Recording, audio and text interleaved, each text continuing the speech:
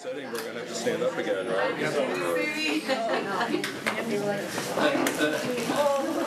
So we're back. We are back. And we will start with a pledge since we are back from exec into open session and in public, and we will start with a pledge. I pledge allegiance. When we have musical, that's great. We're going to do the national anthem at the same time. Not only the pledge now. I pledge allegiance to the flag of the United States of America and to the republic for which it stands, one nation, under God, indivisible, with liberty and justice for all. Very good. Welcome.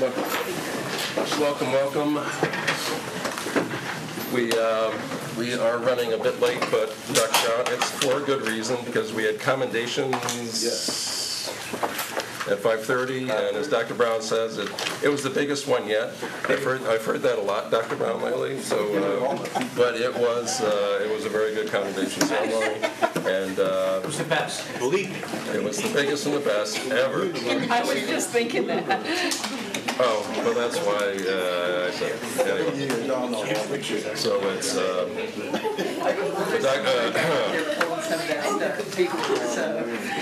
So we have done the pledge. I don't have much voice today, so you're not going to hear from me because we're going to have lots of guests speak tonight, so we will get to that very quickly. Any modifications to the agenda? No. So we'll move on. Public comments. Anyone from the public wish to speak? We have lots of folks going to speak, and I think we're okay, so we're going to keep moving. And student reps, and we'll start with LACS. Hi. Hey. So the biggest thing that's happened in the past 2 weeks at LACS is that our student-run Shakespeare program put on their show of Midsummer Night's Dream, and it was very good. The costumes were amazing, the acting was amazing, and the sets were really beautiful, and we were really proud of them. They did an amazing job. Yeah, I've been in Shakespeare in the past, and all the kids worked so hard to put on an amazing show for everybody. Real proud of them. Also, last time we talked about some of the proposals that were going on at LACS, and one of them was about student parking. Well, a decision was made by students and staff, conjoint decision, or was it split, student staff? I think it was student and staff. Student and staff together voted that students should not be able to park on campus. And so we have returned to the old rule of parking on the street and walking kind of far. But that's fine, because that was a democratic decision. Are there no buses at LACS? There are, oh, but okay. it's All for right, students who drive, yeah. So there's like a few people who do drive, and it's like fine, it's not too far. But it was interesting because we had both middle schoolers and high schoolers, as well as teachers, voting on this decision. Where do those students typically park? We park on Chestnut Street, like in front of the apartments that are kind of next to LACS. Okay. It's just like a little bit farther of a ways to walk when it's really cold. It's really not that far. But go ahead. city blocks, half a block. We are happy that we were able to come to a democratic decision on something, and it was really exciting because it was a proposal submitted by a student that wanted to change something that wasn't just, we usually get a lot of proposals about changing the format of the decision-making process. So this is one that was kind of like exciting and out of the normal. So it was a fun time to be able to discuss and vote on it. So next Wednesday on the 13th is our annual spaghetti dinner. How long has spaghetti dinner been going on for? A long time. I don't know specifically how long. So the funds raised by the entry tickets will now be distributed, well not now, will be distributed among the spring trips, and like our committees and family groups have chances to like set up booths with crafts and things they've made to sell and fundraise for their family groups and committees. I don't know. Other than our pecan sale, it is the main fundraiser we do at LICS as a whole school, and it is a community event as well as a fundraising opportunity, so everyone is invited. It's going to be at the IHS cafeteria on the 13th from 5 to 8 p.m. The reason why we're doing it at IHS and not LICS is because we don't have big enough space at LICS, and we are very grateful to be able to use the IHS cafeteria. We've been doing it there for a little while now. It's been that way since I've gone to LACS, and it's really great because it's always like the tables are set up around the edges with the fundraising booths. We've got silent auctions and bake sales and craft sales, as Naomi was saying, and it's just a good way to raise money at the beginning of the year. So everyone is invited to come. There's going to be pasta and other cool things going on. So yeah. Excellent, thanks. Ithaca High. Thank you. So at our most recent student council meeting where the school sort of gathers and talks about school-wide issues and ideas, some of the new ideas to make our school a bit more fun were decorating the parking lot, maybe using chalk and stuff, but I'm not sure if that idea has been passed to the administrators if they would be okay with that, but that's coming soon. And also there were a lot of people wanted a winter pep rally because they thought it was sort of unfair / not fun that a lot of winter sports and also spring sports weren't really included in the fall pep rally, and because our school doesn't really have a lot of events where all the school comes together and has school unity, so potentially creating a winter pep rally would really bring our school together and give us another opportunity to have fun.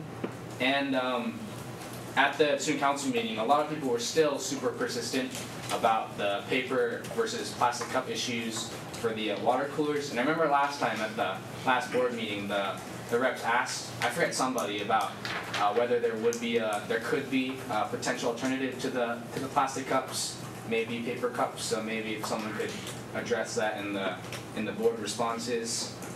For sports, the boys varsity swim team, which I am also on, competed in our first meet of the season at the Hilton Invite, which is near Rochester, New York, this past Saturday. The team did very well. We placed first overall in the meet, and there were a lot of different first, second, and third place finishes in the individual events. So this past Saturday, the handball tournament took place, and it was hosted by the senior class. And the overall purpose was to increase class unity. And for a quick recap, the tournament finished in a 8-8 tie in the finals. And most of the people who played in the tournament thought it was a very fun, rewarding experience. This past Friday, December 1st, Link Crew hosted a cookie decorating event. So it was the freshmen and Link leaders, and they decorated cookies together, and it was a great opportunity for those on Link Crew to check in with their freshmen and make sure that everybody was having a good first half of their year. Next Friday, December 15th, in activities, there will be the annual craft fair, so crafts from local vendors, as well as many clubs make food in order to fundraise. And for January, the Tatler will be publishing their annual literary issue, and it will include photos, creative writing, visual art, and original music from students.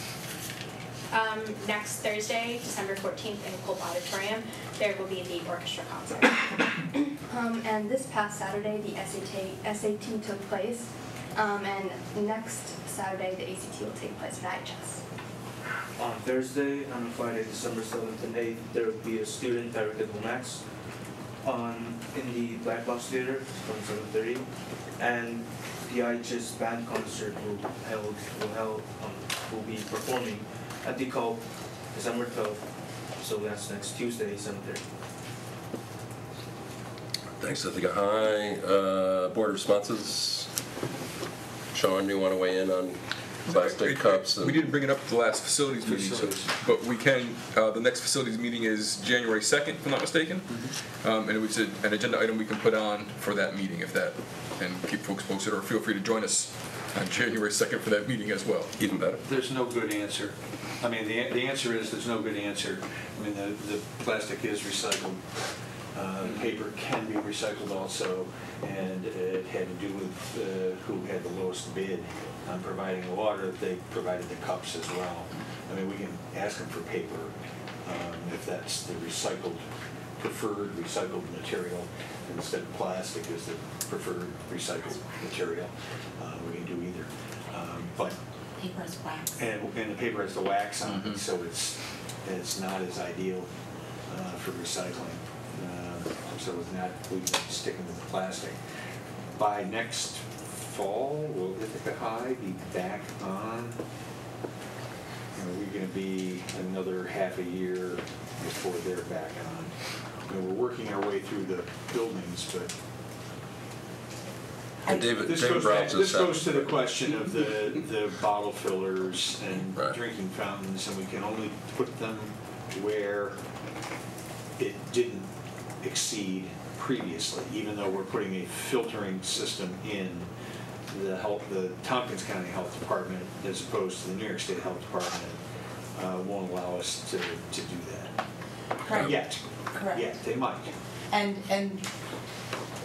I think, you know, it's difficult to determine right now the timeline in terms of the high school because, you know, I think we've really talked a lot about the elementary schools and the approaches in the elementary schools. We have water on the agenda every single time at facilities. We can absolutely think about the secondary schools if we're going to take the same approach of full remediation of, you know, outlets, piping in the secondary schools like we're doing in the elementary schools, or look a little bit deeper at the testing results, see if there are units that never ever tested high and that were always below the action levels. You know, do we turn those back on? So I think that that's something that facilities could definitely, we can add cups as well as fixture remediation in terms of specifically the secondary schools at the next facilities meeting. I just don't want to move away from recyclable. Mr. Green, Dr. Brad, maybe may I suggest we invite Matt Knight to the next meeting? DeWitt, I was there last week, and they transitioned away from using cups. But it's looked like them purchasing water bottles for everyone. Right. But they have an interesting process to do that and monitor that. So it's something that'd be great about. Very good, and I will point out that David Brown is very happy not to answer any questions about water. So the gaze went that way, but was right past David. Right? So, but we will talk more about water January 2nd. Get through New Year's, and then we'll talk about it. Thank you, everyone. And any other board responses at this point? Before we go on, I'm not seeing anyone. That's good. Consent agenda. I will move the shortest consent we've seen in a long time. Second. Second by Pat. So it's so short, then there probably are no questions, correct? Any comments needed to be made?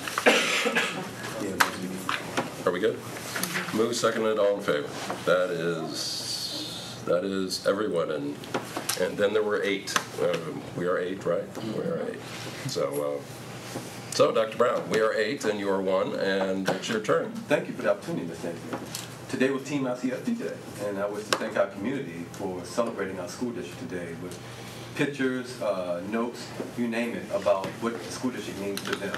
You can follow the hashtag Team ICSD on Twitter, Facebook, and Instagram to see images, posts, all things good. So thanks again for everyone for doing this. It's our 2nd year, and we plan to do this every year, maybe add some different twists each year. Next year we think about something to do differently, but today was a successful day, and it was a great culmination with the commendation ceremony. Transitioning, we're going to be handing out a document. Thought we would take an opportunity tonight. We have a principal who's announced her retirement, Diane Carruthers at LECS. And we have been thinking, and in conversations with the staff there and others, about what the principal search will look like. And Mr. Van Kieren's in here also. We are going to be with the site council of LECS on December the 14th to finalize an advertisement. So the first step in finding the next learning leader for that great building is to advertise. And we plan to advertise nationally. And what we say in that advertisement is going to be key. So we want to make sure folks get a good sense of what the school offers and what type of building it is, because it is a different high school. And a model, from my perspective, of what a high school can be for young people. So we want to make sure our advertising is clear about this opportunity. We will advertise, and you'll see, I won't read all these dates. We will be posting this online, but we plan to advertise the first week in January. And we plan to then, as we've done with other principal searches, we will have a feedback session where we will do a survey Bob and I will be going out to meet with students, parents, community members about the desired characteristics in the next learning leader. We plan to do that through January and February. Late January, early February, we will start to screen applications. And what we've done with principal searches, the screening of applications is done by Mr. Van Kuren and I, or another member of the exec team, where we really go, oftentimes we do site visits, we call references, we call folks who aren't listed as references. We do quite a bit of vetting with those folks who apply or who have an interest in coming to our school district. That's the screening application process. From there, we put candidates that, after vetting, we feel could be the next learning leader of that building. We put those candidates in. Sometimes we've had up to 8 or 9. Sometimes we've had 3 or 4. We put those folks in front of a committee. And I won't put you on the spot tonight, but we have shared that committee is made up of the various stakeholders in the particular school community, parents, students, staff members, etc.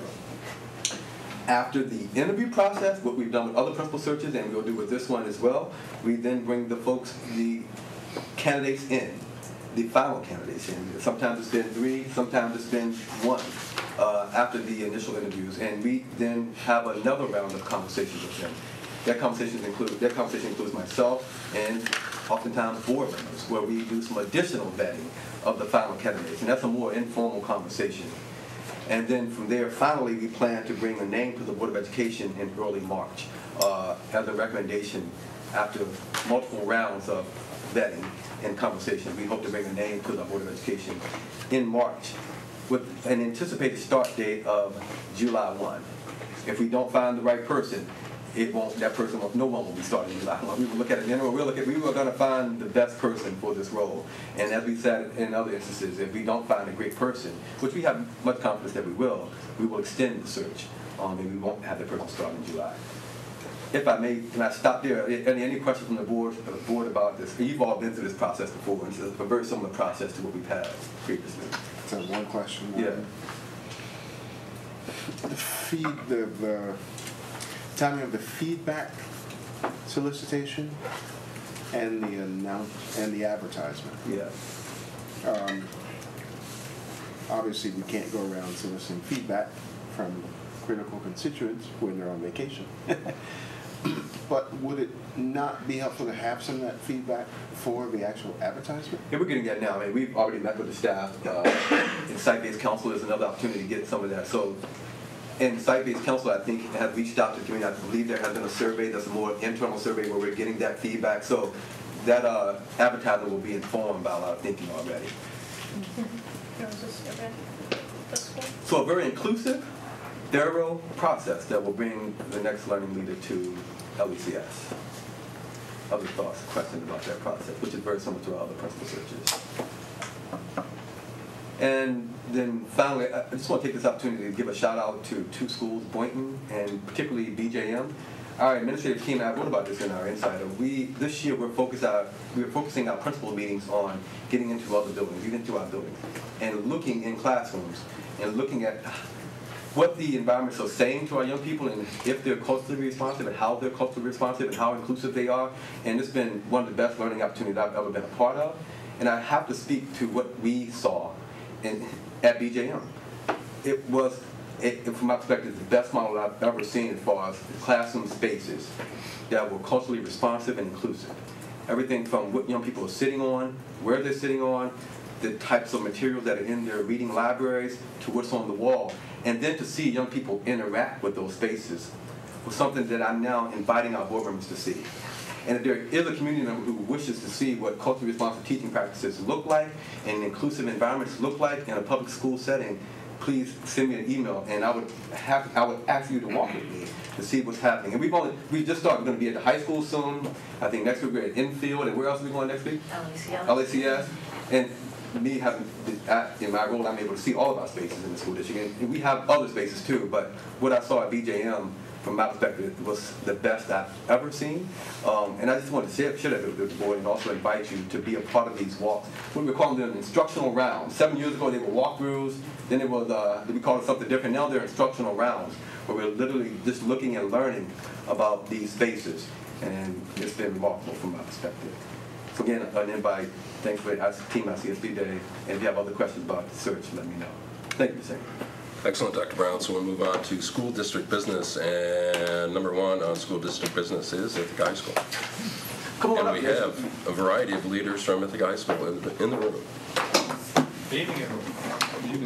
Like the guy ties that I see there. Recognize that Dr. Brown's going to hold me to 5 minutes, and that Johnson City is in town tonight for the first ladies' home game. So we've got a few things going on. But Dr. Brown asked that I come speak to you about why school when it comes to Ithaca High School and what's Ithaca High School's perspective on it. Give you some indications in terms of some of the key levers and things that we're doing. I gave you a one-page, hopefully it came out in colored copy, that we really at Ithaca High School is that every high school in New York State is charged with graduating students that are college and career ready.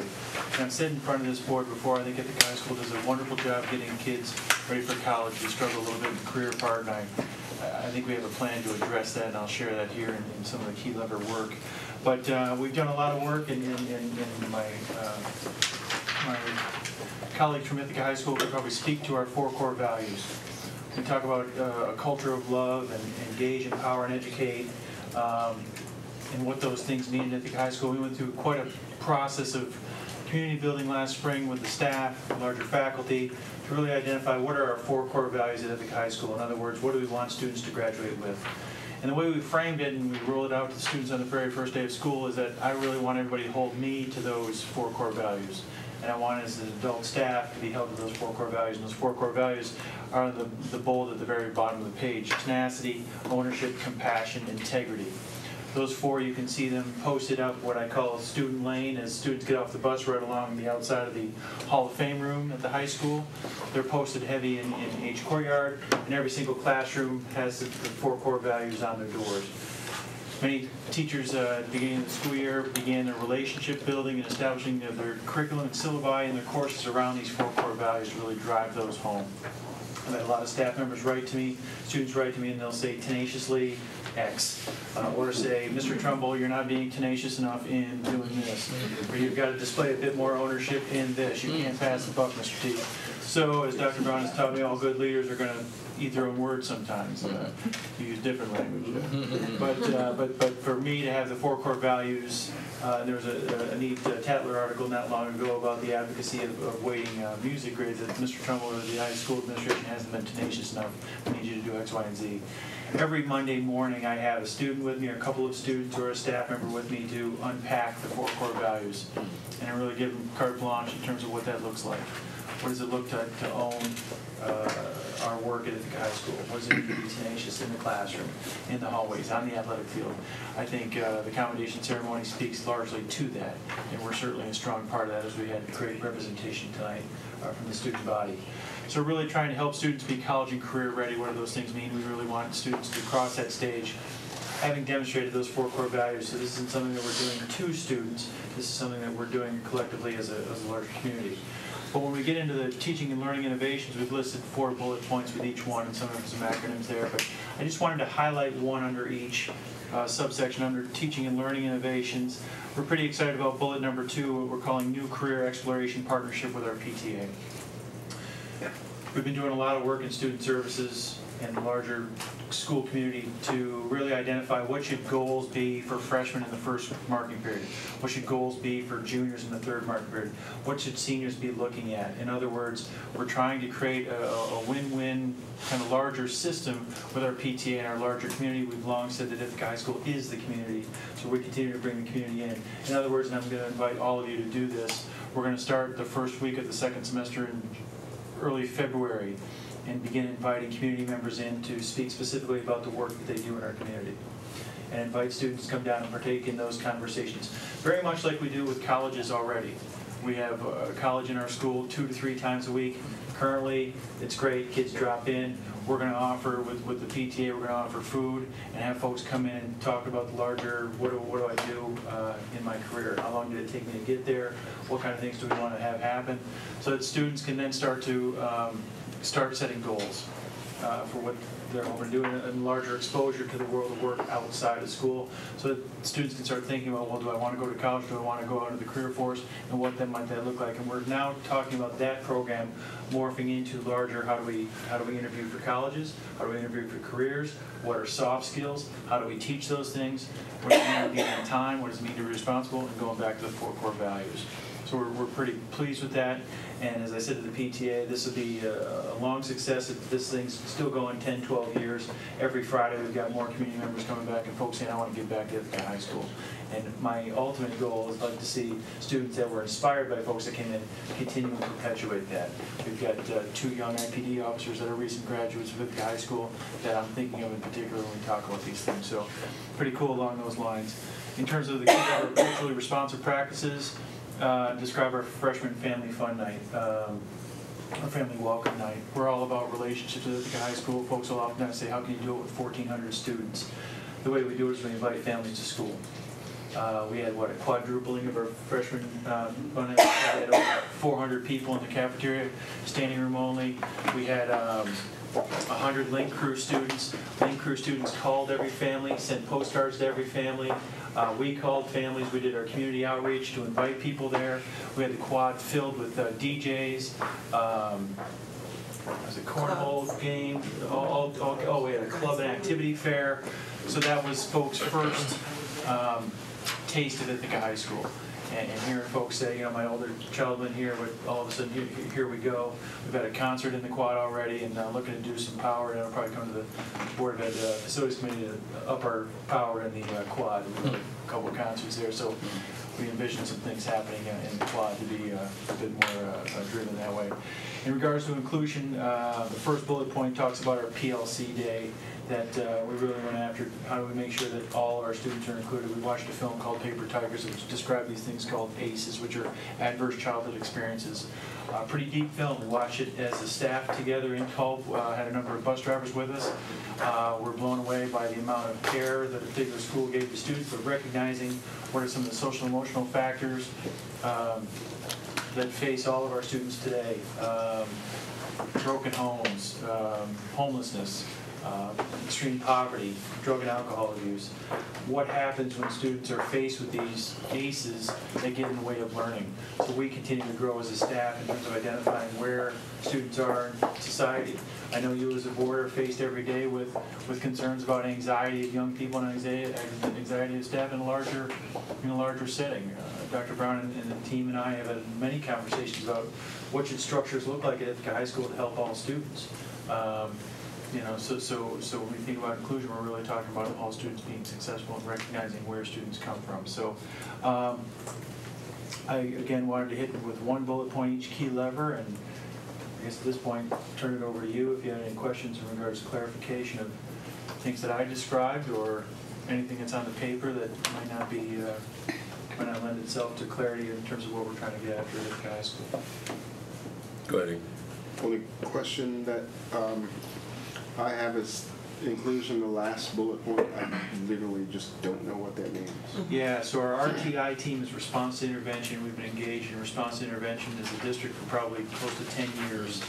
And at the secondary level, that's a tall order. In other words, response to intervention will identify when a child is struggling in school, try to collect data in terms of what's happening, try to identify a goal to help the student, and then provide enough resources and support around the child to help them be successful. Struggle at the secondary level because you've got up to 6, 7, 8 adult staff working with children. We're moving away from a model that has a standalone team of educators as well as social emotional professionals that are in receivership of referrals saying Timmy's struggling or Susie's struggling, and that team then not having a relationship with the child saying, well, how about this, how about that, or how about this? Now redefining RTI to saying it's 2 or more people, so it could be the content area teacher, could be a special ed teacher, could be a school counselor saying, I know Timmy, he struggles with reading comprehension, I think we should try to do X, Y, and Z. It might require a parent meeting. We're going to have an identified goal of we're going to use these 3 reading strategies and track that. So we're hoping to have a more dynamic response around students so that we're not caught in the old model of refer to somebody else and wait for an answer. Other questions? And go ahead. Very I have a question. oversimplified. It's a comment, I like seeing this approach, and I like the anchor of the 4 pillars there. It's something that's kind of anchoring the rest of your thinking. It seems like a good approach to me. It's been a neat fall, and really trying to drive home what we're trying to do. I put up there, our vision really still is 100% engagement in Ithaca High School. But we struggle sometimes to set data points around what does 100% engagement look like. So we're hoping we're digging a little bit deeper here to say where do we want to be, and that we're all proud as a community that we hold these as 4 core values. And again, we think it fits nicely into the culture of love and our mission and vision as a district. Maybe you said this before, just the development of these 4 core values. Want to speak to that briefly? Yeah. We had a couple of staff members go up to a school up in Rochester last year to look at PBL, and all around the school we were all kinds of identified goals in terms of where we wanted to be. So we came back as a leadership team and talked about that and engaged our department leaders and really said, we framed it as what do we want our students to espouse as they leave Ithaca High School. Morphed into what do we want to help develop with our students and what do we want to model. Then went out to the larger faculty. We all used our Chromebooks to really identify what were the words that we're going after, vetted it down to 6 or 8, got it down, took non-instructional staff, ultimately voted as a staff, and we're ready to go with Link Crew in the fall. If I did it again, I'd have more student voice at the table. Go ahead, Brett. Tell me about your concurrent courses in TC3. It says increase. What do you have now? Where do you hope to go? We had 14 last year. We're up to 26. Students? 26 courses offered that are concurrent enrollment, which means a student takes a class at school, they're also receiving TC3 credit for it. And so students are finishing the high school with, what, 6 credits, 9 credits? More? A semester's worth? Depends on the student. I can dig a little bit deeper there, but yeah. A number of students are walking out with credit. And these are courses that might be a little more accessible than AP courses. Sure. But the level of rigor is there, and then the students, because the other piece we want to make sure is when students are graduating that we're not then doing remedial math, remedial writing afterwards as well. It's really the push of the conversation that we're trying to have. So the more offering a concurrent enrollment, there are some schools around the country where students are graduating with an associate's degree and a diploma together. We haven't thought that far through. It's more about the access to high rigor courses. Okay, and are we looking at things like their hospitality program or any of those, or is it primarily the more academic? It's been more traditionally based. Yeah, we made some big inroads into arts last year, mathematics, English as well. Oh, some of the arts as well. Okay, great. Drawing and painting and ceramics are going to be offered in the spring for credit. Fantastic. We can run a report that, and I'll send it to the board, that lists the number of courses we offer, and then we can show some trend data about the number of students who are taking them and how many credits on average and the raw number that they're receiving. And this is, we need to do more. I've met with Dr. Montague, the new president, and she's identified this, and particularly the Ithaca City School District, as an area that needs to increase. With our size and with our location, we need to have this as a much more valuable option for young people. Are these all at the high school?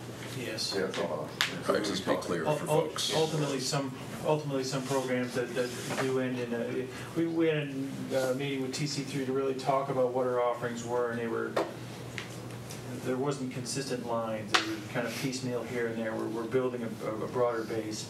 Ultimately, some schools, Cortland, I think, not maybe Marathon, but students might attend part of their senior year at TC3 campus. Oh, I see. Yeah, we're not there. Our staff is being accredited as college professors as well to be able to do this. So we're building our broad base there too, so it isn't limited. Course offering isn't tied to a particular person. So for our students, it's just part of the regular day. It's what they do. Yeah. We've done a lot of work on the course of studies or program of studies to really identify what are NCAA approved courses, what are concurrent enrollment courses, what are AP level courses, what are the prerequisites to get into them. We've expanded our Regents honors offering in 9th grade English this year, much modeled after the global history transition we've done in the last couple of years. That's going well so far. So to provide more opportunity and access for our students to rigorous curriculum. I'm assuming classes are more academic at this point, right? They're basic block and tackle, reading, writing, arithmetic, science. TC3. TC3. Are they getting into any classes for kids who have a different bent, like the music stars, the kids who want to work for NBC Studio, for example? I'll provide you with our program of studies that outlines all of our forensics and science classes, our food science classes, our digital media classes. And they can take any of those, pretty much, if they qualify or whatever. Absolutely. Absolutely. Do you know how many of our students are engaged in extracurricular activities in terms of a percentage? I can get that for you. But we've got over 60 clubs and activities. We've had, I'll get that for you, Nicole. Yeah, it's on the website. It's reported in the early report card. In the report. That would have been the end of last year, so we can run something by quarter and show you where we are currently. Exactly. Other questions? Jason, you put together a great team. You have your great team here. So what's the team need? Do you need? We step back from graduation coaches a bit. I mean, is there more? What else do you need to make Ithaca High School as best as you can? Yeah, we're in conversation with that now. We really have to talk about kind of our instructional approaches and focus on those pieces and keep the balance of social emotional pieces, the anxiety piece. So we're now starting conversations about what our structure might look like to meet the students' needs of all our students. As we start looking toward next year and budget season and all that, we certainly look forward to what does Ithaca High School need. So that's. We're having those conversations now, but mental health is a big issue that we need to help our students with and our families with, and how school looks and how our response and how our structure, making some adjustments there. Anything else for Jason before he goes to basketball game? There is a game going on. I mean, it's but we're stuck here, but you're not. Anything from your team before any opportunity? Are you good? This is a little bit of sign language. This is good. We're always happy. We're always happy to see you. Always happy to have you come here, and always happy to see you out and about. And we're happy to have you. Exactly. So we will be visiting. Come on over. Yeah. Exactly. For the whole board. Visit Ithaca. Very good. And David Brown is going to explain lead in the water. No, David, that's not. No, I'm sorry. I got so my brain just goes there. But David, you are going to talk about fine performing arts, which you have done a tremendous job over the last few years. It was a. Brad, how long ago was it? We had conversations about should the district. Can the district afford a director of fine and performing arts? And back when we actually had money, it was decided that we couldn't. But this board, a few years ago, decided it's important. We needed to do that. We needed to have a director of fine and performing arts. Started before we were on the board. Exactly. Well, it was 15 years. They kept saying no, right? They kept saying no, but we eventually said yes, David, and I am always. Impressed when I see the kids perform. Tremendous growth in the program. So I took 1 minute of your 5, but you go for it, David. I will try to do 5. I'm not going to look this way because I know it's going to get the. You're good. I want to start by saying thank you to the Board of Education for allowing me to work within my passion and love, and I felt such warmth and support as I progressed into the Director of Fine and Performing Arts 10 months ago. So thank you for allowing that to happen.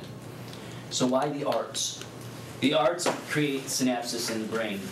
The analytical left hemisphere and the artistic right side of the brain work together to create fireworks in our children's thinking. It increases a person's mental acuity through the study of the arts. Now that being said, we study art, music, theater, and dance for the sake of art, music, theater, and dance. But what it does for our children supersedes all of that. We are really lucky right now because the arts are rolling out the new New York State standards in the arts, and these are replacing a 20-year-old set of standards. And I just wanted to give you a few of the key takeaways from the new standards. They are pre-K through 12th grade visual arts, music, dance, theater, and a new discipline, media arts. So they added a new one. They are a living set of expectations designed to meet the ever-changing needs of our students to ensure their success in post-secondary education, and this is quote-unquote from the new standards, and the workplace. These are created to create lifelong learners and contributors to society through the arts, and that's what the arts do. They teach our children to be members of society as active members of society. They're not a curriculum. The standards help us create the curriculum, which help us create benchmarks, which help us create what we teach our children and what our children learn. They are going to be implemented in September of 2018, so they're moving very quickly, unlike some of the other disciplines who have new standards. Half of our staff are already trained in the new arts. Lucky for us, I'm actually a facilitator of the new arts, so I've been training them in our curriculum days. Our K-5 art teachers, our K-5 music teachers, and our 412 band teachers have all been trained in the new arts, and the rest of our teachers will be trained throughout the rest of the year, so we're ready to go in the fall. The standards are based on teaching artistic literacy. And the new standards are broken down into 4 artistic processes and 11 anchor standards. And they are, the 4 processes are creating, performing, presenting, or producing, depending on the discipline, responding, and connecting in the arts. Many states have adopted the National Core Arts Standards. New York State has adapted them. And they felt very strongly that we needed to do more with the connecting. So they beefed up the connecting section of the standards. I would love maybe to come to curriculum committee and or another committee and really show what these new standards can do for us. They're very exciting, and I know they're a little wieldy when we first start learning about them, but the teachers are very excited once they learn what's happening with them. In tandem with the new arts standards, we also have our new law, Every Student Succeeds Act, which replaces No Child Left Behind. And this is, the fundamental premise of the law is that every child be given a well-rounded education inclusive of the arts. Very different from No Child Left Behind. No Child Left Behind used to have the arts teachers looking from the outside. There were core subjects and non-core. And we were always fighting to be part of the team. The Every Student Succeeds Act says that we are part of the team because we need to educate the whole child. Here's the interesting thing. The state and the nation have come to where Ithaca City Schools already is, or where we already are, because we do that. And that's what your vision and mission has been, is that we educate the whole child. So I want to thank you on behalf of all of the arts teachers that we're already there. I want to shift to teaching and learning innovations, and I just want to share a few ideas. Every year our second grade classes are introduced to the orchestra. This year, when the 412 band teachers met, they says, could we do that for the band? So we have set up, and it's just beginning to work, and I haven't spoken to Liddy yet, and we need to talk to the principals, but the band teachers would love to have all the third grade students come to Culp and have our high school wind ensemble perform for the students and tell them about the instruments. And I'm going to turn to this camera, and I hope there are a lot of community members who are listening and say, don't forget, our arts program is for all of our children, and we need to continue to communicate with our community that no child should ever feel like they can't be part of our program. If you can't afford the trumpet in 4th grade, we're going to give you that trumpet, and we're going to give it to you not only in 4th grade, but every day and every month that you need it until the day you walk across the stage at graduation for Ithaca High School or LACS. And that's an important aspect of Ithaca City Schools. No child should ever be turned away from an arts education. So we're hoping to do that this year also. We're looking at beginning programs throughout our pre-K-12 education also, inclusive of the arts. So often, families believe that if we don't start in 3rd grade, or once we're done with visual arts in 5th grade, we're done, or 7th grade, and there are all these electives, and it's okay to start in arts education, even all the way up to 12th grade. We have a young woman who wants to start the violin. I've been working with Bill Macon to try and fit into the schedule the ability of this child to start. It's never too late to start an arts education. We have something that many districts don't have, and that's a composition program. And we, in commendations tonight, we had 2 students who won awards for those. Michael Allen, the Boynton Middle School teacher, has a composer in residence that comes in and works with any student who's interested in doing composition. That's pretty amazing. What I'd like to do is extend that to our other middle school and also our high school and LACS. Performance, Jason had already talked about this, performance-based instruction now is getting credit in GPA and honors credit for our advanced classes. And we continue to work with the Hangar Theater with our 4th grade program. If you don't know what that 4th grade program is, it's teaching through theater. So, for instance, we might be learning photosynthesis in 4th grade. The students work together with an arts expert, and they write a play and perform a play about photosynthesis. So we're learning through the arts. Remember, I started talking about the synopsis and everything that happens when we learn through the arts, and it's a pretty exciting program. Social and emotional work through our visual arts. I wanted to, and by the way, I'm going to give Jennifer a lot of links and a PowerPoint from Callie Bryant, who works at DeWitt, and then she can share those with you. And I just wanted to share her idea of social and emotional well-being through visual arts. This is called Who Am I? And what she's asking the students to do is to create art after they talk about what is it to be a 7th grader? What is it to be an 11-year-old in the world today? And she asks them, who am I? What do I do with my free time? Draw about that. What do I want to be when I grow up? Do I even know what that is? What do I need to learn? How do I learn? What do I do on the weekend? What is my family like? And how do I create art? So we're not just creating art, but we're creating thinkers through art. And it's pretty exciting. Cultural responsive practices, the arts for all. One of the things we did, I worked with Liddy last summer, and I said, you know, we always provide method books for any student who can't afford a method book. But I'm like, well, we don't do that in other disciplines. If we have math books, we give students math books. Why are we doing this differently? And also, Ithaca City Schools is a place where students sometimes don't remain in the same school. So we had students at Fall Creek starting a string program with this method book, and then all of a sudden in January they're at Cayuga Heights and they have a different teacher and a different method book. So we piloted a band program this year where all of our 4th, 5th, and 6th graders are all using the same method book. So they're all on the same page looking at benchmarks, and that's what we were talking about, the curriculum this year. How's it going? And they were like, well, we can really talk about benchmarks. This is what we expect 5th graders to know. And also, if somebody joins in 6th grade, here is the same method that somebody was using in 4th grade, or 9th grade, or 11th grade. So we piloted with the band. It's going really well, and we're hoping to do that with our 3rd graders next year with our string program. The string teachers will be working on curriculum later this year, and we're going to be looking at a district method book for that. As you know, our high school programs have been exploding. We look at our new choral director. I think this is Kristen's 4th year. When she first started, I think there were 40 students in the high school choir. There are now well over 100 students. We've had to split the bands, the choirs, and the orchestras into 2 different ensembles. But there are some realisms. This is performance-based instruction, and these are the traditional ensembles. So I've been working with Dara and Nisi. You might remember Dara from the opening day ceremony.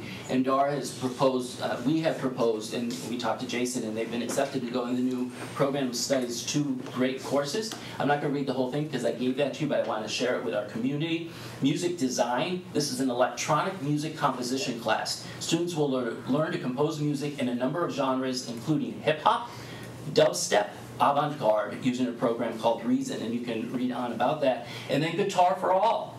This is a guitar class for the beginner as well as the pro. We will learn the fundamentals of guitar and how to improvise, comp, shred, and finger pick. We will study different styles, and he will use differentiated instruction if he has a very advanced guitar player or a beginning guitar player. So every student who is interested can have the opportunities that I know that you have at LACS with Dara, and you know any student can go and work with him. And it's a pretty exciting movement, I think, for Ithaca High School that we haven't seen before.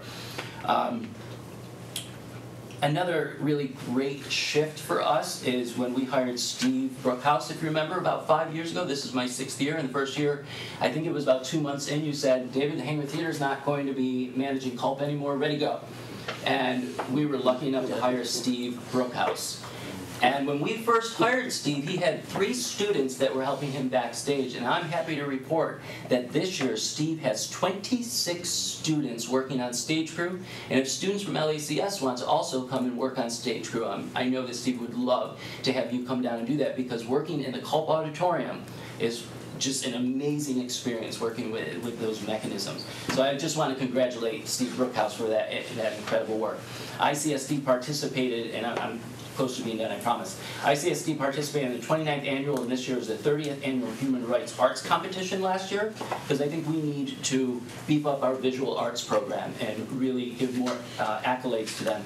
And I just want to give you some data. 2 students from Bell Sherman and 2 students from South Hill won first place. 1 student from BJM and 1 from South Hill won second place, and 2 from Bell Sherman won third place. There were honorable mentions from Bell Sherman and South Hill. Middle school students from Boynton and LACS took several places, and 2 students from IHS took second and third.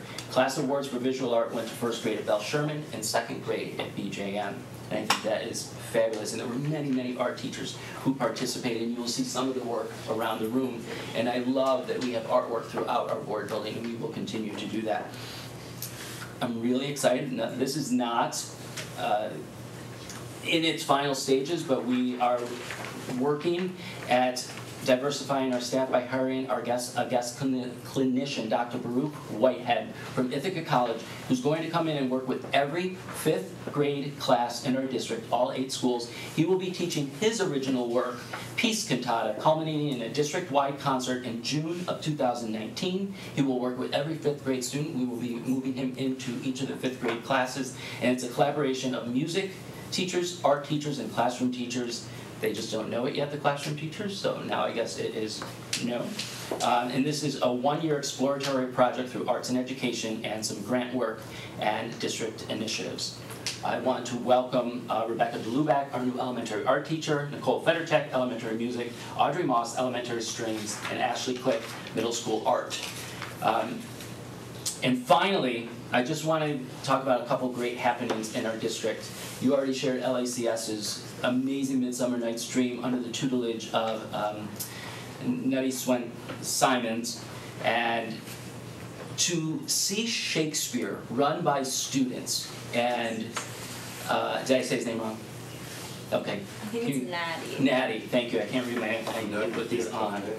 Yes. Natty Simpson, thank you. Yes. But to see them costume and direct and act, it's pretty incredible. And you had the opportunity to do that this weekend because, as you said, Ithaca High School is doing their 1-act plays. They're about 10 minutes long each. I think there's 4 or 5 of them. Students pick the play, they cast the play, and they direct the play, all under the leadership of Lorraine Tino. We are collaborating with Ithaca College this year. As you know, one of our private schools closed. And that private school actually housed Ithaca College junior student teachers. And they reached out to us to see if we could possibly house the junior student teaching experience. And we're doing that through Ithaca City Schools. So we're collaborating back and forth, and that's pretty exciting. And Dr. James and I are getting the opportunity, because I'm helping them with this whole process, we're getting the opportunity to meet many students, some diverse students, and we're looking at, possibly trying to convince them to stay in this area. I couldn't do a report like this if I didn't thank the Fine Arts Booster Group and their amazing work through subsidiary of IPEI. Already, they have donated 12 instruments through the Play It Again program, and they're in the students' hands except for 1 electric guitar, which we haven't put in a student's hand yet. For our community to know that if you're moving or cleaning and you find somebody's trumpet or clarinet or violin under the bed, think about donating to the school. And it looks like we may have a piano that DeWitt is looking for donated next week. We're really excited about that program. And there's more that the Fine Arts Booster Group does, including $8,000 donation to help 485 students in need most recently. And I know you get those reports all the time, but I think it's important this community knows what the Fine Arts Booster Group does. They've, in my time, since I've been here, well over $250,000 helping arts education. Kelsey Boyce, I just want to talk about one thing with her, and then I will leave you for questions. And I want to mention that she teaches at elementary band in her 2nd year at Enfield and BJM and at the high school, because the program is so large we need a little help at the high school for one day. And it's incredible. For the first time that I know of, and this is my 6th year, she started students at Enfield, and every one of those students are now in 5th grade and continued. And I've never seen 100% student retention, and especially at Enfield. I'm so excited. That band program has probably tripled, and to have that retention is pretty huge. And with that, I will leave you. There's a lot more I want to share with you, but I don't know how long that was, but thank you. Thank you, Dave. And go ahead. Well, just a couple comments. One is congratulations. Thank you. Thank you. And also thank you for your wonderful enthusiasm on this. I really appreciate all that passion. And I just have one question. Please. In terms of like visual arts in elementary, where do you see that going or working on in particular? Well, I think right now we're trying to work with the standards, the new standards in writing K-5 curriculum, looking at case study work. If you look at the case study page on the district page, you'll see a lot of art teachers are already collaborating with teachers working on case studies. And I think right now that is our foremost work, is to envelop the new standards in what we already do. We're not going to change our practice, but it may inform our practice. Thank you. Oh. I'm excited about the courses. I mean, you and I talked about that before. Just could you talk a little bit more about the opportunities those 2 courses offer from your perspective to diversify who gets into the flow? I think what it does is it gives us the opportunity to communicate and attract students who are not traditionally in our music program. You know, as I take over the presidency of the New York State School Music Association, I'm seeing some very similar trends that we see here in Ithaca City Schools in every district across the state. And one of the things my predecessor, president, he's actually about to become past president, is he has been working with emerging ensembles. What is it that we're not seeing in music education that changes with the times? So there are many different ways that we can educate through music and art. And I work with Carol Spence at the high school too. And what offerings don't we have? We have to be careful that we don't saturate our students with too many offerings, that we lose some of the opportunities, especially with an 8-period schedule. There's only so much they can do. But I think these are opportunities that students who aren't in our program probably haven't been. And we'll be talking to the 8th graders, and Dara he's like a minstrel himself. So I know he has already talked about, once these are approved, which Jason and I have already moved those forward, he's going to be going out and talking to students, maybe it's simply in the cafeteria and, making these announcements. But we have a lot of communication to do to let students know that these are available. And I hope that our representatives will also share that at student council and all the other ways that we can let students know that these are there.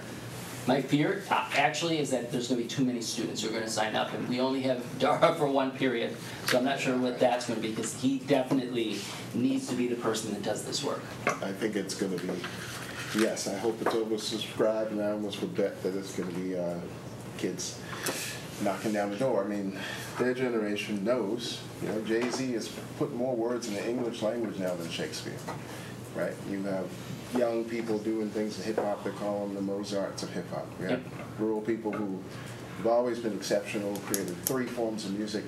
So just having more opportunities for kids to get in. It's one thing for a kid to assimilate and do something in another musical space. It's a completely different thing for that kid to be empowered to be a genius in the thing he actually loves and craves. I couldn't agree more. So I just can't wait to see how these classes fill up. And I'll be honest, it's because of Dara. I mean, this is a strength of his. If you all of a sudden said to me, you know what, David, I want you to go back into the classroom and you're going to teach these 2 classes, we're just not trained. A lot of people say, well, why are these the classes that represent programs throughout the state and the country? Well, that's how we're trained. I've never taken a hip-hop class, so if you ask me, would you teach hip-hop? I mean, it would be a disaster. So that we have his expertise, knowledge, and passion is going to, I think, help drive this. And maybe in the future, if it gets big enough, we have to talk about how we use Dara and hopefully continue to share him between 2 great communities. Go Chris, go ahead. Well, two things. First, you started out thanking us, and I think the community can see that we need to thank you for your passion and your commitment to this district and to our children. So thank you. What you spoke about, the collaboration with the junior students at ICSD and the potential for keeping them. What is our need right now as far as teachers and educators? Our program continues to grow, so we do need to probably increase a tad, and I don't know that yet because the equity report card and all of our data is still coming in. I'm getting the data from the band teachers and the orchestra teachers and the chorus teachers.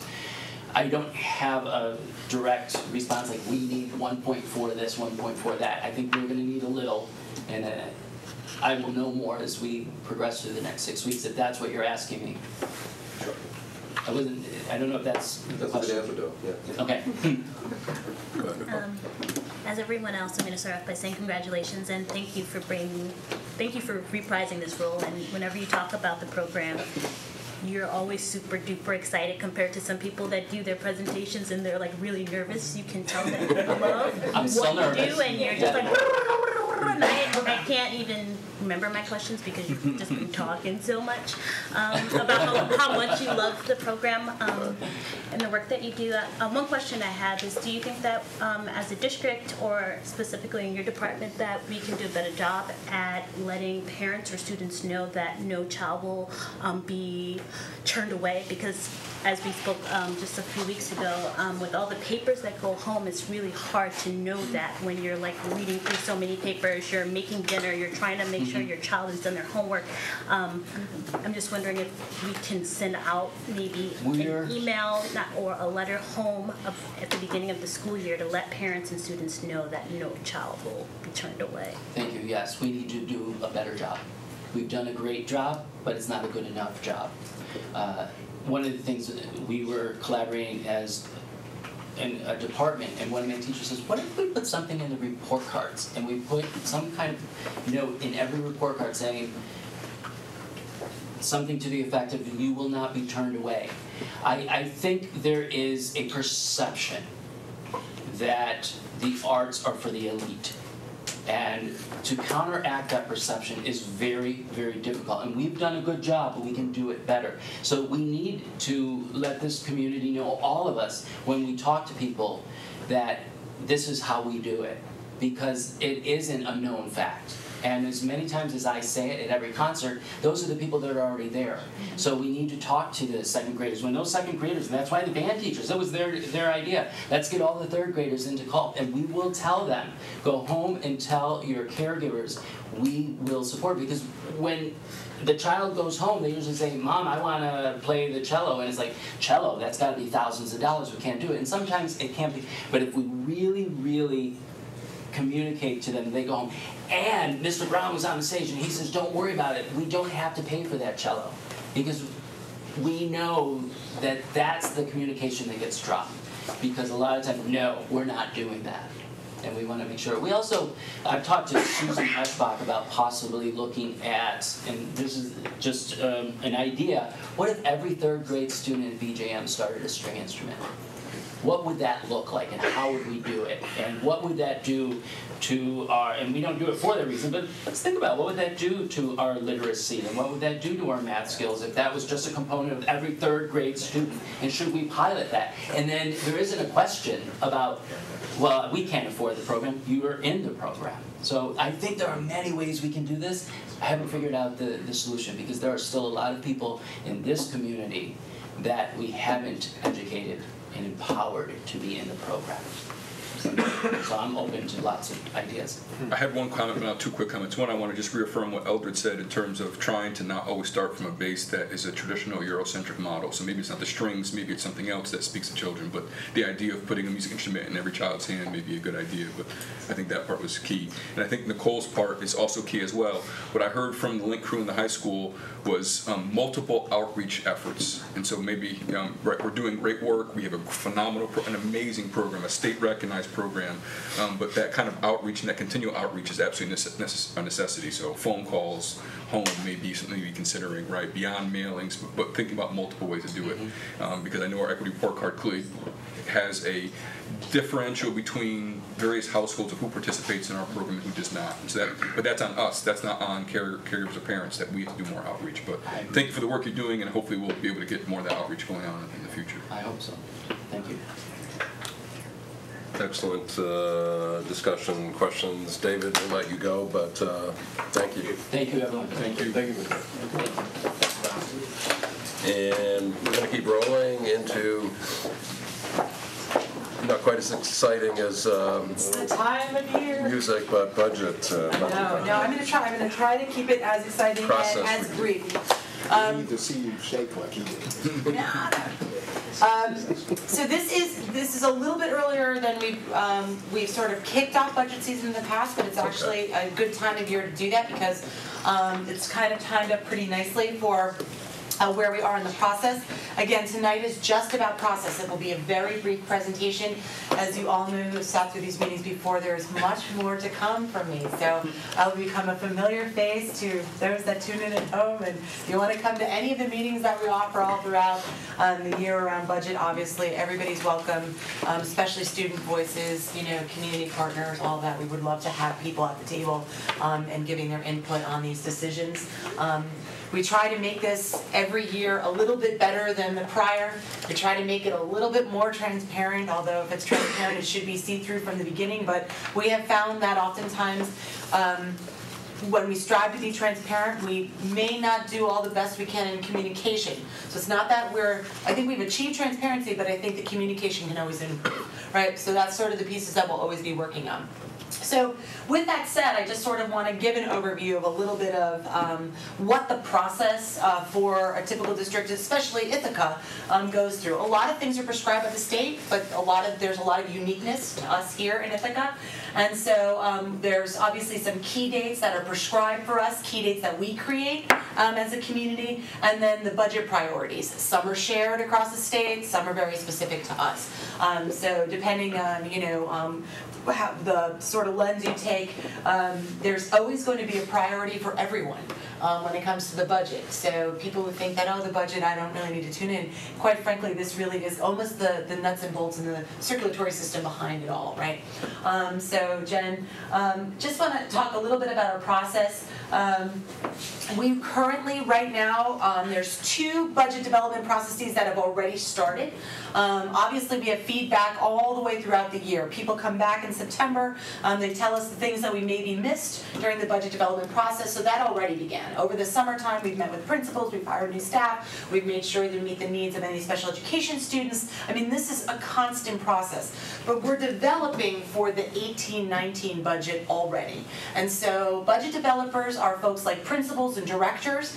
They're the ones who really manage teams, manage staff, they manage funds that go along with that, whether it be equipment, supplies, overtime, right, benefits, costs. And so right now, in the hands of our principals and directors, as well as exec team members, there are 2 budgets. There are general fund budget that will eventually go out to the voters. They're building or program-specific budgets, as well as the BOCES budget.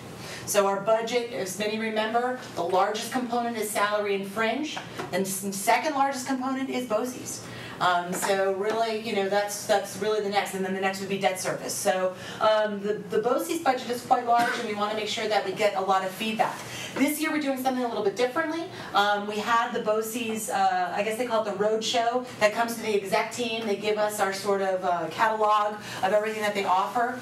As we were debriefing that, we decided that this year we really don't want to actually do our individual tab on the BOCES budget and complete that. We actually wanted to work together in one room and really look at BOCES comprehensively. If we have EAP, are we also addressing the mental health needs of young people while they're over at the Smith School or over in Career and Tech and in the alternative schools there? What are they doing that might be innovative that we can learn from? And so we've really, as an exec team, decided that we're going to try to do that in a more collaborative fashion. It'll be the first time that we sort of tweak that and move that again for that with that sort of spirit in mind.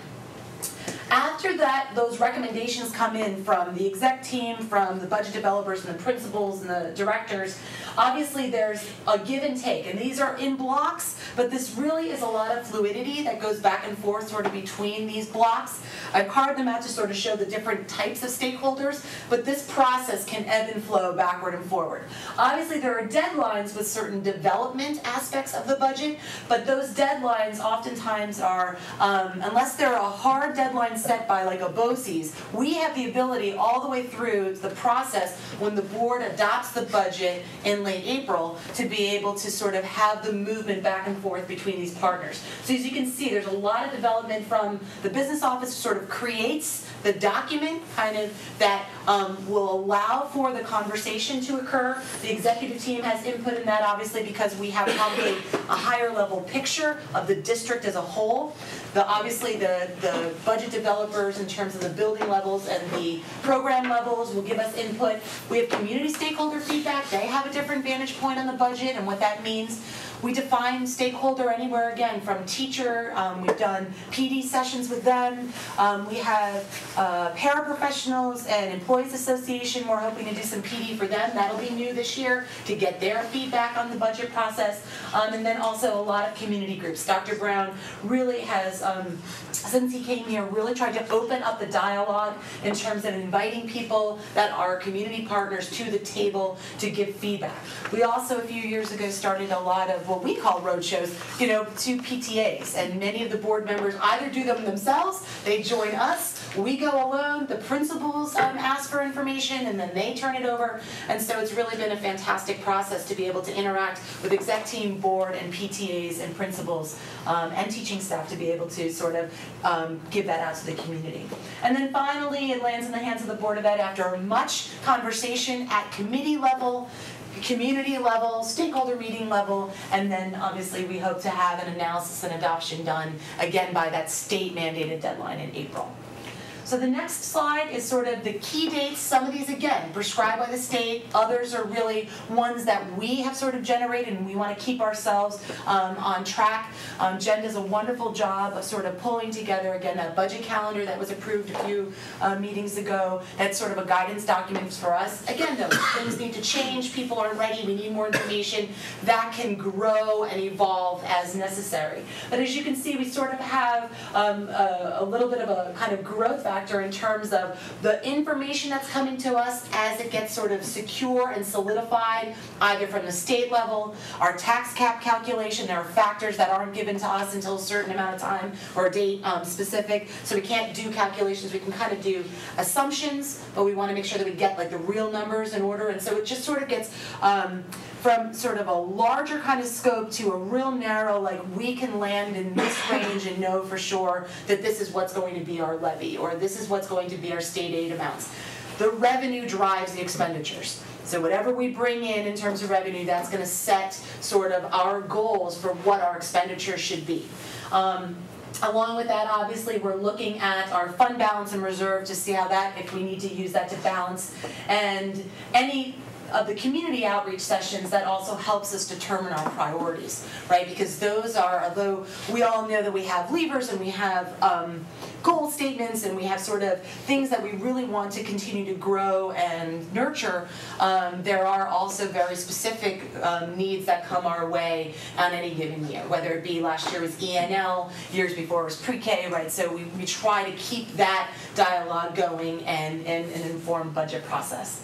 And you sort of can see that this sort of the communication pieces are sort of put into that, and then obviously everything will go out to vote in the middle of May, and that's again a prescribed date and time. Typically when we go out to vote, it's for the vote for what we can levy for taxes, and the amount of money that, essentially it's not the levy is part of the budget documents, but we're asking for a certain amount of money that we can spend to support the expenditures, to support the operations of the district. And we also have propositions along with that as well. We always go out to the voters with our capital reserve monies so that we know what we spend on buses and any cap projects that we might do over the summer. So Jen, the next slide is just, again, a sort of a reiteration of those priorities. As I've already stated, we have the revenue pieces. Those will come in based on that calendar, the very simplistic calendar that I just showed you. They'll drive sort of where we know we'll be in terms of our spending. That's, we'll be doing all the work in advance of that to analyze salary and benefits, and the most, the biggest part of the benefits line is the health insurance. We've made some changes over the course of time, so we'll be looking at that and seeing how those decisions have played out in terms of a budgetary standpoint. We'll be looking again at the BOCES budget and debt service as we look forward to any capital projects that'll be coming our way or that we've been wrapping up, such as the energy performance contract. Or any other smaller capital projects that we've embedded into the budget. The fund balance, we've spent a lot of time as a community talking about that, building an education around that, the need for that, where our goals would be in terms of our savings goals, and then our utilization goals of those savings goals, and then the rebuilding of those savings goals after utilizing them. So we'll be doing that as well in a number of our presentations. And then finally, any other elements. Right now, if you attend Finance and Facilities Committee meetings, we've been spending a lot of time, and rightfully so, on the Building Condition Survey, which should be a tool that districts utilize to drive decision-making around the buildings themselves. What is needed? Are there health and safety items? Are there ADA compliance issues that we want to address or do better? Are there things that, buildings that just look tired and need a little bit of work or a little bit of sort of care to them? Are there innovations that we need to do? Are there classroom spaces that need to be updated? Are we thinking about the way that we are teaching and learning and what those spaces look like? So you can sort of see from the necessity to sort of the innovation, we'll be talking about that a lot. And obviously you need funding to be able to drive that. So we're sort of managing past, moving into future, and the trends around those pieces. And then obviously always program management and growth, as I spoke to before. What is the next thing that we really need to focus on? Will it be special education? Will it be the facilities? Will it be transportation? And balancing all of those things while supporting the general operations based on our bargained agreements and all of that. So that's really a synopsis. Obviously it's brief and quick, but again, it's still early in the sense of the budget development. So I just wanted to be able to give the public and the board sort of a reminder of where we're coming from and where we're going and sort of where we are right now, and know that the Finance Committee meetings are a really great place to have conversations in depth. We try to then represent those at the board meetings. Each month you'll be seeing me try to keep them brief. Sometimes they go a little long, I do know that, but sometimes I think the topics do need a little bit more time. So we'll be balancing that along with all the other things that the board has to consider. So welcome to Budget 2019. We're not ready to adopt, I guess. Not yet. A little too soon. We can go back a slide. I make a motion. So, there we are. Questions for Amanda? Anything? Brad, go ahead. I like this chart. Makes things easy to understand, appreciate it. I think one thing that the board needs to know and be cognizant of has to do not with the general fund, but the special fund, and to do with grant monies. The titles. Our title funds. Our Title II money was cut in half this year. That drives professional development. So that's going to put, and is currently zeroed out in the proposed federal budget. So we won't have to worry about how big the cut is, it'll just go to zero. So that'll provide some pressure on the general fund budget to use general fund dollars for some of that PE, so you should be aware of that. And I don't know where they're headed on Title I. The current proposal would have that dramatically cut as well, and that will again put more pressure on the general fund budget because we have a number of FTEs that are paid through that title budget. So just folks should know what's going on with the federal budget and how that's going to impact us. It'll put pressure on the general fund. And I'll let you give the good news on this. Let you give the good Just news to on the add to state that, budget. there's going to be a lot of uncertainty. And just to acknowledge that our own congressperson, Congressman Reed, in fact voted for the GMP tax cut bill that will create quite a large deficit, which will then in turn put a lot of pressure on monies that then go for education, go for the arts, for just about anything else you can imagine, for Medicaid. So I think there are all kinds of things that are going to be changing dynamically in the state, where the state's going to have to be picking up stuff that the government formerly were doing. If income taxes are no longer deductible, which looks like that's going to come to pass, then there's there's limitations on how much school taxes and local taxes are deductible for people. That's going to change the dynamic all over the state. So I would say, I don't know, it could be an interesting budget year. Yeah. So I try not to get too panicked early on. I think we've really tried to use logic, sometimes even when logic is not appropriate, because it just seems illogical. Yeah. But I think, we've done such a good job at building a real vocabulary around budget and a real understanding of budget, especially with our budget developers and our community stakeholders, that I think we're really well prepared to have difficult conversations if necessary, because people already have that language to be able to sit and sort of understand what it is that we're talking about. So we actually can jump right into sort of the, here are the factors, let's analyze them, what should we do about it?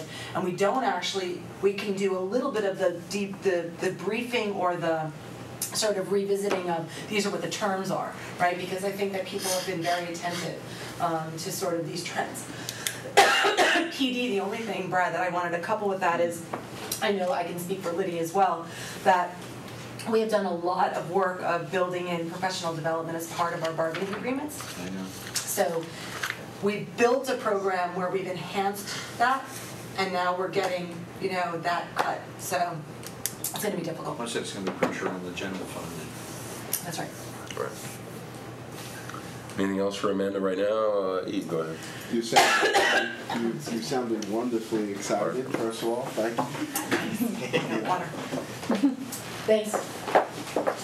Favorably compared to Mr. Brown on any night. And before these conversations, I was going to ask a different question.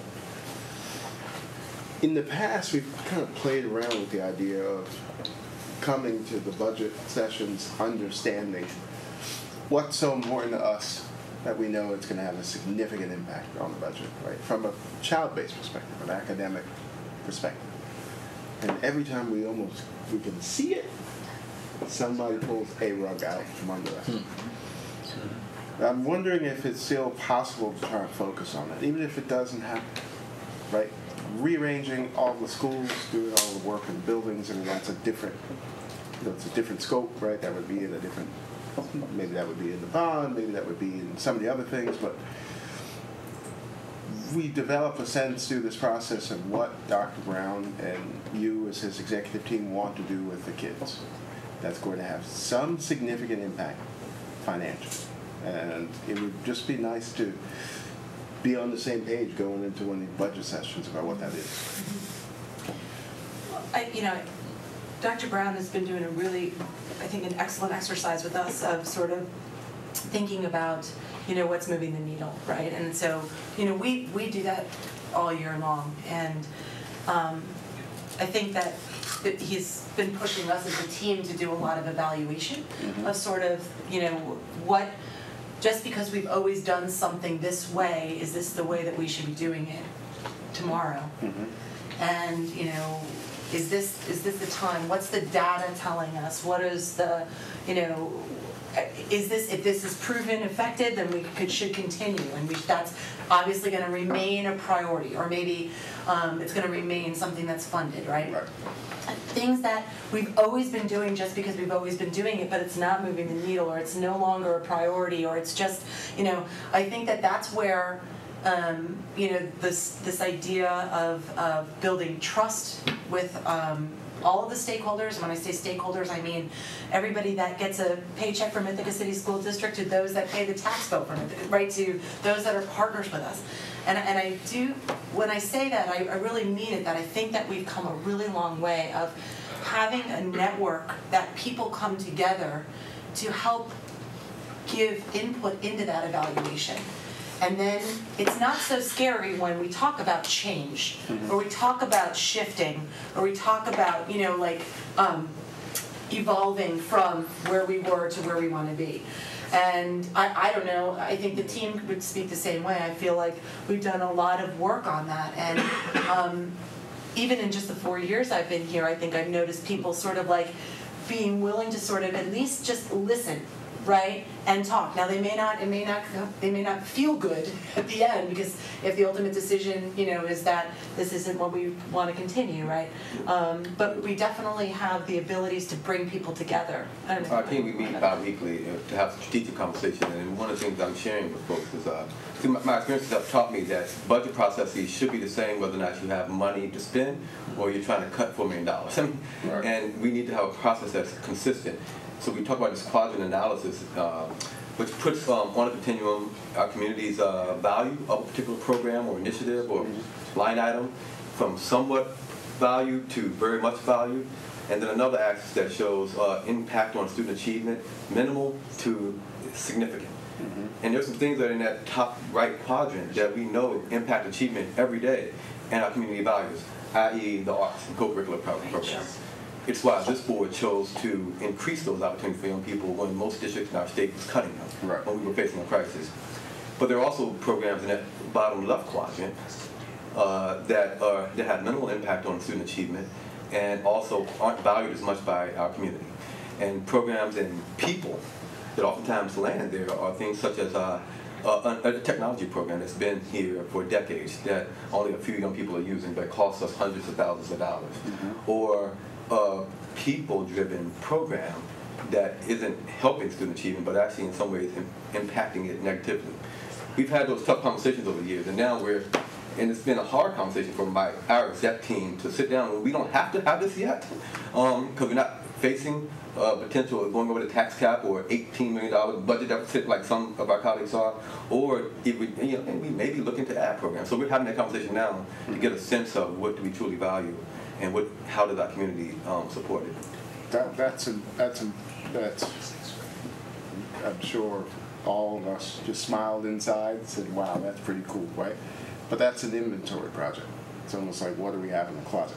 I meant something maybe a little more proactive, right? So he's laid down the bar to us, saying our levers now, right? For progress are culturally responsive education, Tier 1 reading program. I can't remember what the third one is, right?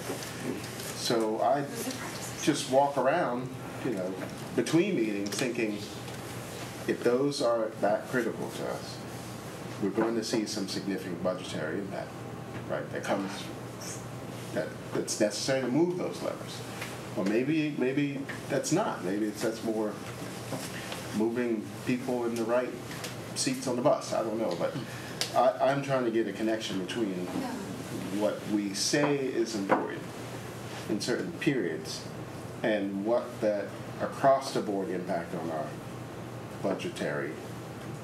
what's a significant budgetary impact of moving those levers. So we got to talk, sense? yeah, and I'm happy that we're having this conversation tonight, but also that we'll move towards talking about it more macro. We're spending $21,000 per kid, $120 million. From my perspective, we built that budget to support those levers. And if we start thinking about individual programs or individual budget initiatives, then that's the wrong conversation. And as I think about, the district passed a $100+ million bond initiative 10 years ago. And tonight I talked about culturally responsive teaching practices in spaces. As we're going throughout our building, we're seeing everything from the seats young people are sitting in to how we're organized in buildings is an impact of that bond project years ago. And it's the people that we're bringing now. We asked them questions about how their experiences with culturally responsive teaching practices and if they understand and appreciate and can recognize inclusive practices. And you saw that accommodations tonight. So from my perspective, our key levers are embedded in everything we do with the $128 million. And I would caution us against thinking about it as one program or one person and saying if there's going to be an impact on our budget that's going to impact that level today or different. I hope we have that conversation about each one of the things we talk about. Yeah. And to add to that too, I think you were the one last year that really pushed and you know, I think we all agreed that we cannot do budget planning for the next year, right? So I think every time, you know, when I'm hearing you talk about like sort of the levers and like what that means, I think we have to continue to get into the practice and ensure that we're checking one another on the fact that we're not just talking about fiscal year 2019, that this, whatever it is or where we want to evolve to, that this very well may be a conversation that in year one, this is what the budget is, and then year two, we'd like to grow that budget line by this much, or decrease it so that then that money could go to this. So I think that idea of the multi-year budgeting, right, over at least a 2-year, if not 3, right, and we got there last year. We were really trying to talk about year 1, year 2. We sort of took some things that were priorities, step them back just a little bit because we said, you know what, we can't feasibly do this all in year 1. There's no way to sustain that. We would need to be able to look at this in a multi-year approach. So I think that the way to get at what you're talking about with a true sustainability mindset is to not do it just for fiscal year 19. So the budget development process, and you know, I think that's sort of, you have to check me on that too, is to make sure that we're continuing to talk about not just next year, but the years, you know, maybe 2 years out or 3 years out. Because I think that that's how, I think living in New York State, in the school, you know, in state education world especially, to think of anything in a 1-year term anymore is almost impossible. And I think it actually there's some intentionality to slow us down and make sure we're doing it right, so that it is for the long term. So I think you know, I'm glad you brought that up because I didn't put that on the slide. I think that we need to think of the multi-year approach. Anything else for Amanda? We shall see you Frequently. Well, next week probably. Perhaps, yeah. I mean, I'll be around. Okay. Thanks all. Thanks, Amanda. So we're going to roll into revisions of a policy, perhaps, for first reading. Sure.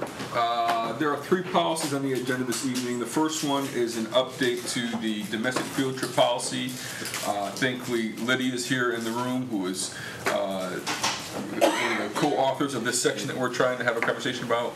You may recall that we passed an international field trip policy probably 2 years ago, and doing some work, Lydia was going through and realizing, and maybe some other folks as well, that we were requiring an approval process for international trips. But we had no approval process for domestic trips, even while they may travel farther than some of our international trips, and that they may stay overnight as well. And so the section you see is just this part. The only change to this policy is the part that's underlined, which is an approval process that says 2 things. Primarily the changes is 1, if you have an overnight trip or if you're beyond 50 miles, that you need to notify central office. It's not a quote-unquote approval per se. It's much more of a notification, though with the option of saying, hey, hold on, let's not do that, let's ask more questions. But the idea is to give principals and central office an opportunity to have some additional questions given some of the nature of some of our trips. Did I capture that? Yes. We need to know where you are. Yes. So we made that clear to all our building leaders, the parameters and when you should get input. If you're not sure, you should check with us to be sure we're safe. Are athletics and music and arts exempted from this? Or are they part of it? I mean, athletics travels 50 miles for league games in a number of cases. Sure. I think this way in which this is defined is strictly as field trips, and to make sure that field trips also have, one of the things we're also trying to check is make sure there was an educational mission to the field trips. From my perspective, I would say that does not apply to our sports teams, but I could be way off. This doesn't per se, but all athletic trips get vetted through our athletic director and that department, and so that there is a district level person saying, yes, I know where these kids are going. Yeah. Right, the bus is leaving at this hour and should return at this hour. Right, and if it doesn't, Right, we right. know who to contact Right. and then how to get to Exactly. And Brad, if I'm not mistaken, another concern was just on that issue is that sometimes our field trips are also engaged in signing contracts or contracting services. And so the idea was really to also have another step in the process before you start signing off on things. Let's have a conversation about what that looks like. Gotcha. Okay. So I move this for a first reading.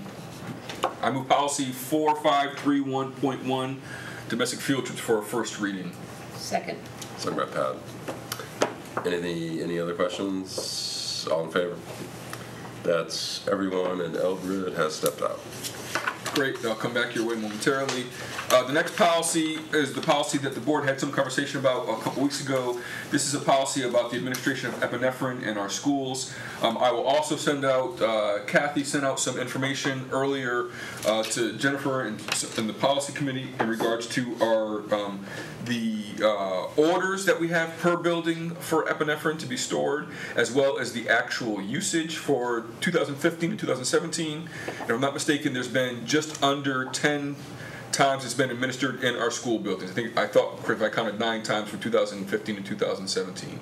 The policy we tried to write said, if I can simplify, and you can read the language and decide for yourself, if it says that trained medical professionals can administer epinephrine to any student who has an order for that to happen, and our trained medical professionals can administer epinephrine to anyone who does not have an order but appears to be in anaphylactic shock. That's what the policy is intended to say. Perfect. Intended to say. Does it indeed say that? Well, Kate did a great job of talking about language saying that we will administer epinephrine in keeping with state law, which I thought was a good way to phrase it. So, but that's what we're trying to accomplish with this in keeping with state law aspect. Very good. Questions? Anyone? So I move policy 5420, administration of epinephrine of suspected anaphylactic shock, for a first reading. Second. Second by Pat. Any other? Brad, go ahead. So we're now going to, to keep epinephrine non-specific? We already do. We already do. So this is in essence keeping with our current practice. Okay. We're already engaged in this current practice as now. So what we're doing is just writing a policy that keeps that. We did not extend it. The other thing that we could have done is saying that non-medical trained professionals can also administer epinephrine. That we have chosen at this point in time not to do by saying medical. That came with a training program? The possibility, but people can volunteer for training. Right. Right? And so some classroom teachers, bus drivers, but according to the data I read, that has not happened as of this point in time. That has not been administered. Is that also what I read, Kat? We currently have not have any documentation that a non-medical person has administered it in the past. We are currently training teachers or chaperones, primarily teachers, to administer patient-specific. So doctors identified this child has it and has an order and provides medication. Yeah. Does that make sense? That means trained non-medical professionals are able to administer to students who have an order. Patient-specific. Patient-specific. All right. And we have it in every building. And that's what we currently have in place anyway. Yes. So we're simply having a policy saying that we can store it in our buildings and we'll be adopting our current practice. Anything else for a first reading? All in favor? That's everyone. Now, our next policy is intended to do almost the exact same thing. There may be some questions because I have a question myself, but the idea being that trained medical professionals would be able to administer naloxone for anyone who appears to be under the guise of opioid overdose. That's the intent. Though I have a question as well. Kathy's here. I'm going to ask Michael. Oh, you go. No, I can wait. Well, I just had one question. I was reading it earlier, and it's like the Ithaca, the last line is the Ithaca City School District shall encourage school nurses to complete the training I was just wondering about the shall. I mean, whether or not we should do more than shall, whether should actually provide it, because you actually don't have, you haven't provided it. So my understanding is that there is a component of that training that's actually required for nurses to maintain licensure in New York State. So Kathy's nodding her head in affirmance, so that's good. So this is something that every school nurse would be getting as part of their state mandated training in any event. So it's not training the district would necessarily compel, but it would be part of their, we'd expect most nurses would be getting in the ordinary course. So, and that's one of the benefits to keeping the policy confined to medical professionals administering naloxone as opposed to broadening it to non-medical professionals. So they can do non-specific naloxone to students or staff. So the caregiver who presents at 2 o'clock at a school building and appears to be overdosing, we dial 911? Dial 911. The other question is actually, what we could look at is whether we could have a physician order, a general physician order, that actually can extend that beyond just students and staff to also community members under a general physician's order. It would only apply to other medical professionals, so we couldn't extend that to non-medical professionals. But I think that the physician's standing order would be sufficient to allow Kathy and any other trained nurse to be able to administer naloxone to community members in addition to staff and students who are presenting with signs of that. Yes. Yes, and that's something we're happy to take a look at a second reading. We are trying to find what's the way in which that we can at least cover everyone that was under the purview of the district. Currently, we don't have it. I mean, do we have it currently in our medical offices? Yes, we do. We currently have it in our high school offices. Our high school nurses are trained, and we have a standing order to administer it there only. Only at the high school. The additional step that is permissible, but that we haven't gone down that path yet, would be to extend the administration of naloxone to non-medical professionals with training by DOH. But after extensive discussion, it seemed like that was chewing off more liability than we necessarily wanted. So.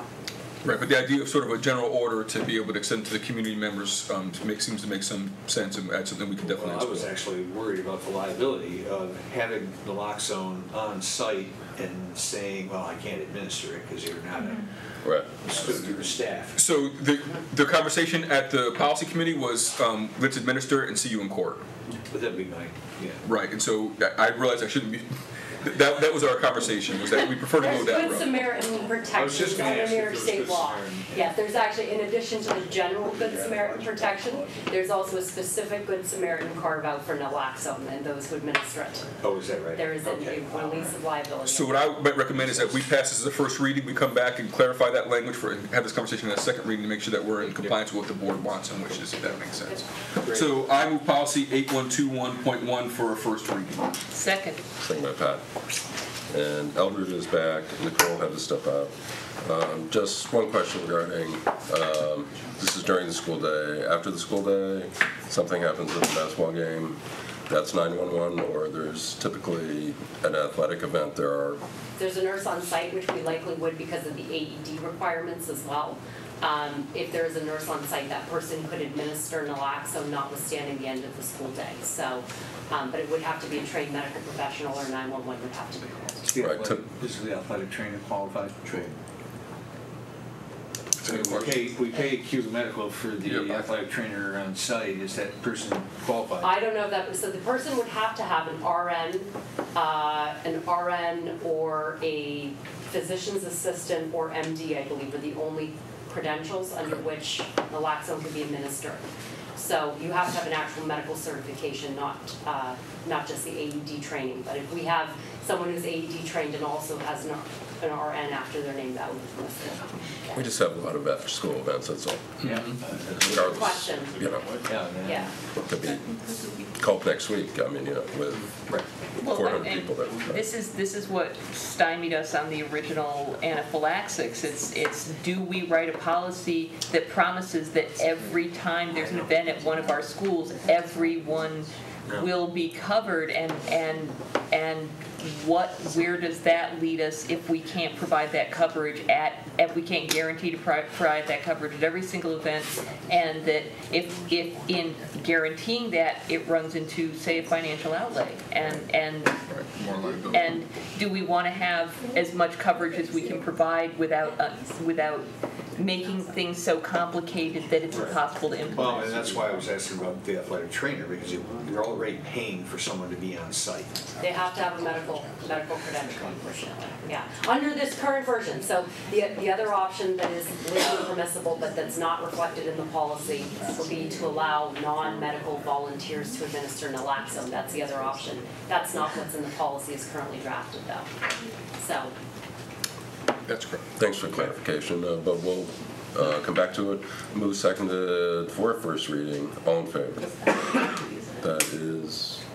That's everyone. And as mentioned, Nicole has stepped out. Albert is back. And Sean, that's it for policy, correct? For the time being, we'll see you for the rest of the year. We look forward to that. That's great. Then we have a few more items. Something about a leaf symposium. I'm not sure what kind of leaves we're talking about, but I can speak to it briefly. okay, Dr. Brown. This is something else. Okay, go ahead. The thing, yeah. On Thursday and Friday this week, the New York State Council of School Superintendents, in a joint effort with New York State School Board Association and the Administrative Association, are partnering on an event to, quite frankly, is to increase the diversity and leadership in New York State, particularly at the superintendent level, which is seeing fewer and fewer people of color assuming the superintendency each year. And not only fewer and fewer people assuming the superintendency, the length of their tenures are decreasing as opposed to being longer. So that is an issue. And over the last year, particularly in my travels, it's become a glaring issue in our state.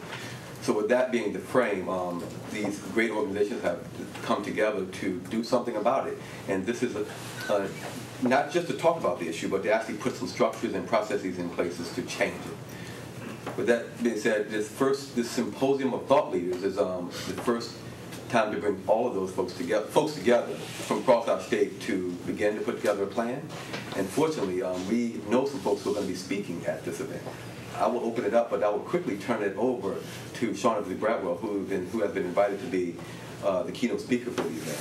And the morning will be about Sean sharing, I hope it's a diversity kills talk, but he's going to be talking about the need for increasing the diversity and leadership in our state.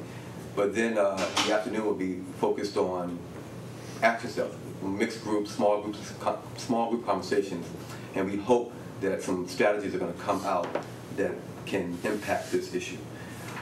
So I think on the agenda tonight, we have some board members, and most boards across our state are sending a representative. If not sending someone, they are going to be watching it and hoping to send someone at the next opportunity. So I think we're sending someone also. So that was something about what was going to happen. Sean speaking and Eldred's going. Right. Okay. I'll move to approve the expenditure for the I'm the bodyguard. Second? Second by Pat. Eldred's going to go and ask questions. It should be interesting. I'd like to be there, man. I've already been strategizing. Trust me, I already got an idea. I would like to see that, but I'm not going. But that's we have things to do. But anyway, let's. Any questions? Anything? Are we good? Move seconded. All in favor? That's everyone. Thank you. It should be very interesting, and that's coming up shortly. And then we have a capital conference authorization as well. And the capital conference is what? That's I can't call it a lobbying day. It's an information day. Meet your legislator day. Yeah, meet your legislator. Okay. And we've been, this board's been reasonably represented over the years, going to this and meeting with our representatives, although we may be attempting to meet with some different representatives this time because we have a home rule law proposed having to do with the reserve for the health insurance. And so we may also be meeting with some senators, not our own. And Brett, actually, when you mention a home rule law, this is actually something that needs to be approved just for us. Yes. Just for the ICSD City School District by Albany, right? With the self-insurance, the law to allow us to have a reserve to go with the self-insurance fund. All right. So it is important that we send you all, meaning Ann, Eldred, and Brad, to speak for us. And a question on this, Jennifer. When we were talking about it at the committee meeting, I was trying to remember. We decided that we were going to approve it, but we might only go for one day, right? Is that yeah. So we may not end up. Right, you might taking the full. Maybe just be there and back again. You still have to authorize the expenditure. Right, just so you know, though, it may not end up being an expenditure. In the past, we've just driven up early on Monday morning, done that, come on back Monday afternoon. I think as a board, we're very much aware of the value of having this kind of representation to speak in this way. So I move the motion to approve expenditures for the attendance of the NISBA 2018 Capital Conference for the 3 board members listed. Second. Second by Pat. And February, really hard to say what the weather will be. Yeah, last year it snowed out. Bad. It was actually canceled last year. Right. Yeah. So good to do 2 days if needed. So move seconded, all in favor. That's everyone. And any other business for the good of the group? Are we good, Dr. Brown? Anything else? Good on that end. Okay. We'll be moving our policy committee meeting. Folks can see it's reflected. I believe it's reflected here in the minutes. It is. It's reflected in the minutes that we had a slight change in policy for next month, January. So we'll be meeting on December the 19th, I want to say. I'm probably way off. Right before the board meeting. Yeah, there you go. Yep, at 4:45. I actually saw that without my glasses. It's pretty impressive. Other meeting dates are listed, and look for those updates from Jennifer, as we always get, which we appreciate.